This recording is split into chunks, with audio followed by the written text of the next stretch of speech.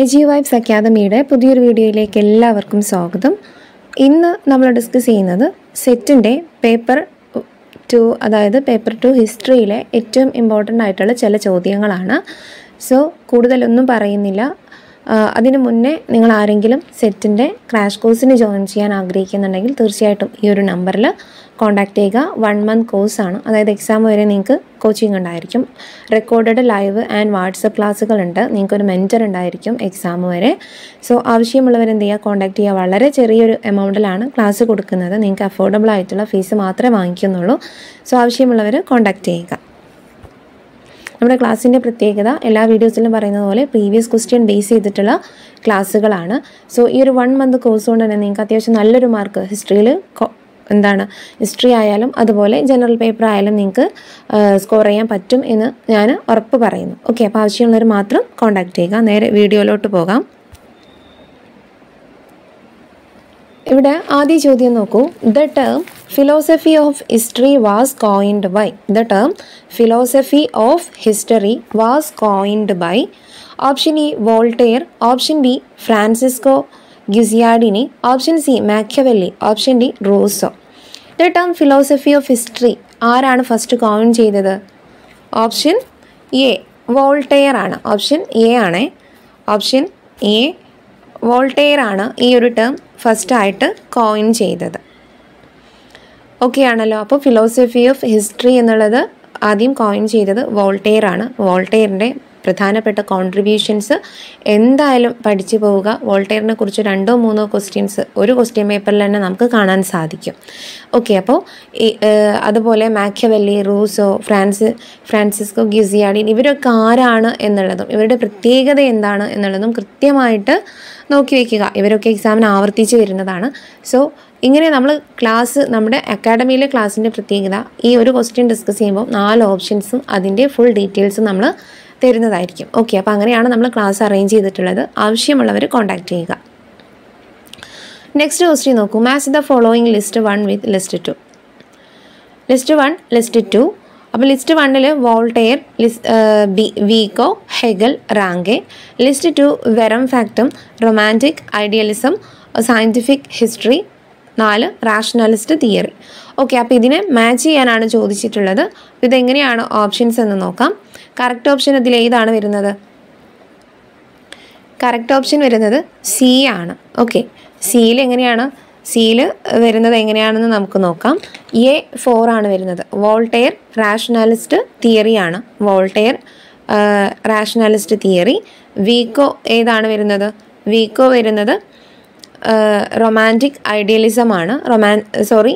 വീക്കോ വരുന്നത് വെറം ഫാക്ടമാണ്. അതുപോലെ ഹെഗൽ ഏതാണ് വരുന്നത്? ഹെഗൽ റൊമാൻറ്റിക് ഐഡിയലിസം ആണ്. നമുക്കറിയാം ഐഡിയലിസത്തിൻ്റെ വക്താവായിട്ടൊക്കെ നമ്മൾ പറയുന്നതാണ് തോമസ് ഹെഗലിനെ. അപ്പോൾ ഹെഗൽ റൊമാൻറ്റിക് ഐഡിയലിസം ആണ്. റാങ്കെ ഏതാണ് വരുന്നത്? റാങ്കെ ആയിരിക്കും നിങ്ങൾക്ക് ഏറ്റവും ഫേമസ് ആയിട്ടുള്ള അല്ലെങ്കിൽ ഏറ്റവും കൂടുതൽ പരിചിതമായിട്ടുള്ള ടേം റാങ്കെയാണ്. റാങ്കെ ഏതാണ് വരുന്നത്? Ranke scientific ഹിസ്റ്ററിയാണ്. അല്ലെങ്കിൽ പോസിറ്റിവിസവുമായിട്ടൊക്കെ നമ്മൾ കണക്ട് ചെയ്ത് പറയുന്നത് ആരെയാണ്? റാങ്കെയാണ്. അതുപോലെ ഐഡിയലിസത്തിൻ്റെ വക്താവായിട്ട് നമ്മൾ പറയുന്നത് ആരാണ്? അത് ഹെഗലാണ്. ഓക്കെ, അപ്പോൾ വോൾട്ടെയർ, വീക്കോ, ഹെഗൽ, റാങ്കെ. ഞാൻ പറഞ്ഞല്ലോ വോൾട്ടെയറുമായി ബന്ധപ്പെട്ട 2 ചോദ്യങ്ങൾ തന്നെ ഈ ഒരു ക്വസ്റ്റ്യൻ പേപ്പറിൽ നമുക്ക് കണ്ടു. സോ ഹിസ്റ്ററി പഠിക്കുന്ന നിങ്ങൾ ആദ്യം തിരിച്ചറിയേണ്ടത് ഏത് ഏരിയയിൽ നിന്നാണ് ചോദ്യങ്ങൾ ഏറ്റവും കൂടുതൽ ചോദിക്കുന്നത്. അപ്പോൾ ഇവിടെ നിങ്ങൾ മനസ്സിലാക്കുക, ഹിസ്റ്റോറിയോഗ്രാഫിയുമായി ബന്ധപ്പെട്ട നിരവധി ചോദ്യങ്ങൾ, അത് ഇന്ത്യൻ ഹിസ്റ്ററി അല്ല മറിച്ച് വേൾഡ് മൊത്തത്തിലുള്ളൊരു ഹിസ്റ്റോറിയോഗ്രാഫി വെച്ചിട്ട് നമുക്ക് ഒരുപാട് ചോദ്യങ്ങൾ വരാറുണ്ട്. സോ ആ ഒരു ഏരിയ നന്നായിട്ട് ഫോക്കസ് ചെയ്തിട്ട് പഠിക്കുക. നെക്സ്റ്റ് ചോദ്യം നോക്കൂ.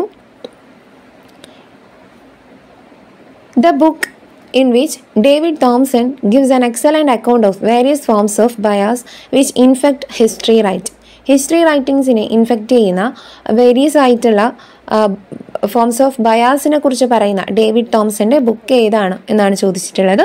Option the art of writing, option A the art of writing, option B the aim of history, option C the philosophy of writing, option D the method of history. ഏതാണ് David തോംസന്റെ അങ്ങനെ പറഞ്ഞിട്ടുള്ളൊരു book? ബയാസിനെ കുറിച്ച് പറയുന്ന book ഏതാണ്? Option B ആണ്. The aim of history ആണ്. ഏതാണ്? Option B the aim of history ആണ് ഡേവിഡ് തോംസന്റെ ബയാസിനെ കുറിച്ച് ഡിസ്കസ് ചെയ്യുന്ന പുസ്തകം. Okay, the aim of history. അപ്പോൾ ഡേവിഡ് തോംസന്റെ മറ്റ് പുസ്തകങ്ങൾ തീർച്ചയായിട്ടും നോക്കിയിട്ട് പോവുക. ഇതിൽ കൊടുത്തിട്ടുള്ള 4 ഓപ്ഷൻസും എന്താണെന്ന് നിങ്ങൾ മനസ്സിലാക്കുക. ഓക്കെ, നിങ്ങൾ പ്രീവിയസ് ക്വസ്റ്റ്യൻ നോക്കുന്ന ആളുകളാണെങ്കിൽ വെറും ക്വസ്റ്റ്യൻസും അതിന് ആൻസേഴ്സും മാത്രം നോക്കി പോയതുകൊണ്ട് കാര്യമില്ല. അതിൻ്റെ മറ്റ് 4 ഓപ്ഷൻസ് എന്താണെന്ന് കൂടെ നിങ്ങൾ അറിഞ്ഞ് പഠിച്ചു കഴിഞ്ഞാൽ തീർച്ചയായിട്ടും നിങ്ങൾക്ക് ഈസി ആയിട്ട് ക്വാളിഫൈ ചെയ്യാം.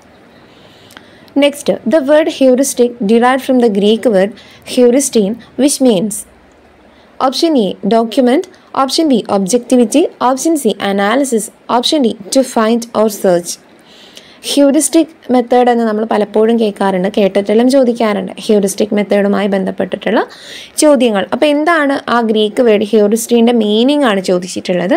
അപ്പോൾ ഹ്യൂറിസ്റ്റിക് മെത്തേഡ് എന്താണ് എന്നറിയുന്നവർക്ക് ഈ ഒരു ഉത്തരത്തിലേക്ക് എത്താൻ പറ്റും. കറക്റ്റ് ഓപ്ഷൻ ഏതാണ് വരുന്നത്?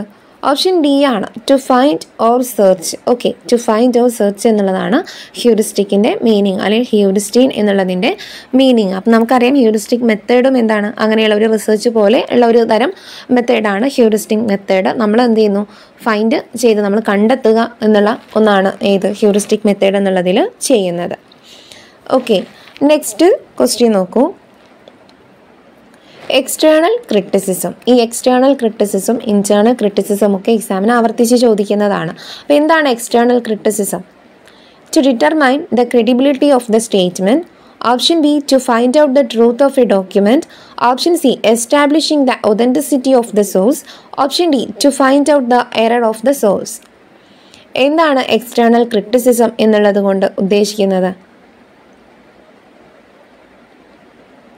കറക്റ്റ് ഓപ്ഷൻ സി ആണ് വരുന്നത് അല്ലേ. എക്സ്റ്റേണൽ ക്രിറ്റിസിസം എന്ന് പറയുന്നത് എന്താണ്? Establishing the authenticity of the source ആണ്. എന്താണ് establishing the authenticity of the source? നമ്മൾ കളക്ട് ചെയ്തിട്ടുള്ള ആ ഒരു ഡാറ്റയുടെ അല്ലെങ്കിൽ ആ ഒരു സോഴ്സിൻ്റെ ഒതൻറ്റിസിറ്റി എസ്റ്റാബ്ലിഷ് ചെയ്യുന്നതിനെയാണ് നമ്മൾ എന്ത് പറയുന്നത്? എക്സ്റ്റേണൽ ക്രിറ്റിസിസം എന്ന് പറയുന്നത്. നെക്സ്റ്റ് ചോദ്യം നോക്കൂ. OP.CIT means. ഇങ്ങനെയുള്ള ചോദ്യങ്ങൾ ഇവിടെ ചോദിക്കാറുണ്ട്, അപ്പൻഡിക്സ് ചോദിക്കാറുണ്ട്. അപ്പോൾ ഇതൊക്കെ ഗ്ലോസറി ചോദിക്കാറുണ്ട്, അപ്പൻഡിക്സിസ്, ഇൻഡെക്സ്, ടേബിൾ എന്താണ്, ഇതൊക്കെ ചോദിക്കാറുണ്ട്. അപ്പോൾ ഈ ഭാഗത്തു നിന്നൊക്കെ ചോദ്യങ്ങൾ തീർച്ചയായിട്ടും നിങ്ങൾ പ്രതീക്ഷിക്കാം. അപ്പോൾ ഇതെന്താണ് ഉദ്ദേശിക്കുന്നത്? In the work സൈറ്റഡ്. Option B, in the same place. Option C, the same order. Option D, above. ഏതാണ് correct? OP.CIT means. Correct option ഏതാണ്? ഓപ്ഷൻ എ ആണ്, ഇൻ ദി വർക്ക് സൈറ്റഡ് ആണ്. Okay, option A in the work സൈറ്റഡ് ആണ്. Okay, option A in the work സൈറ്റഡ് എന്നുള്ളതാണ് ഇതിൻ്റെ meaning വരുന്നത്. Okay,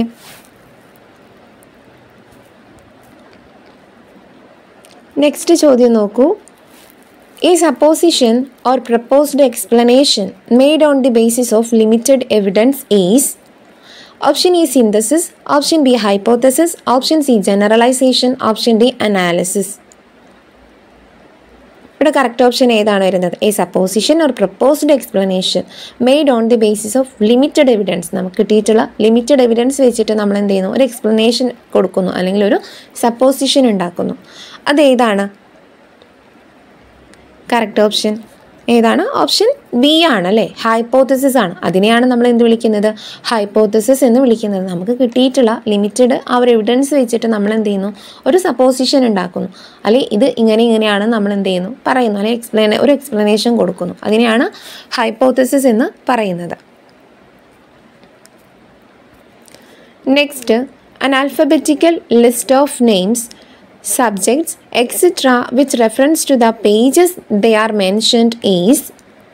കറക്റ്റായിട്ട് question കറക്റ്റായിട്ട് വായിക്കുക. an alphabetical list of names, subject, etc. which reference to the pages they are mentioned. Option A, glossary. Option B, index. Option C, appendices. Option D, plates.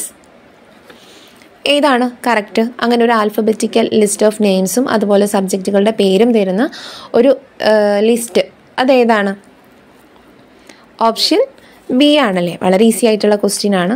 Index ആണ്. നമുക്കറിയാം ഇൻഡെക്സിലാണ് ഇങ്ങനെ, അതായത് ഇതിൽ ഉൾക്കൊള്ളുന്ന കണ്ടൻറ്റ് ഏതാണ്, ആ സബ്ജക്റ്റ് ഏതാണ് എന്നുള്ളത് ഒരു ആൽഫബറ്റിക്കൽ ഓർഡറിൽ നമുക്ക് തരും. Okay, the names, subjects etcetera with reference to the pages they are mentioned. Okay, അതാണ് ഇൻഡെക്സ്.